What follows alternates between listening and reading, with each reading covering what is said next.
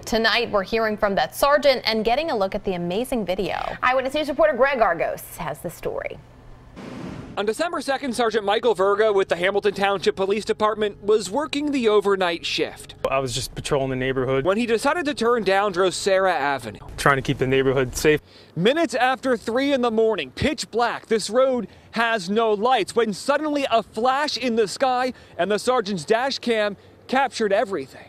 When you're on patrol or on the shift, you tend to see some strange things from time to time. But this streak was something different. I was trying to process exactly what I was looking at. What you actually were able to see was a meteorite entering Earth's atmosphere. Michael Maley with the Franklin Institute says the fireball was caused by the reaction between the air, the speed that meteorite was traveling, and what it's made out of. The heavy materials, mostly iron and nickel, coming into contact with the Earth's atmosphere, moving at incredibly high speeds, causing a fireball across the sky. And though it looked like it was near the sergeant, I didn't hear any noise, which I would probably associate with it actually striking the ground here. It likely was thousands of miles away and fully disintegrated before it hit Earth. But it did leave behind more than a memory for Sergeant Verga and his department. I've never seen anything like that before in my entire life.